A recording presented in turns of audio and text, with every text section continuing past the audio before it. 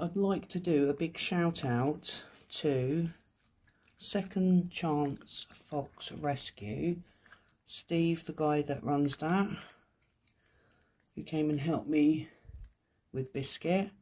So he's now on TikTok, and possibly, I'm not sure if he's anywhere else at the moment, but I found him on TikTok. So if anybody wants to go and follow him, it's Second Chance Fox Rescue, all one word.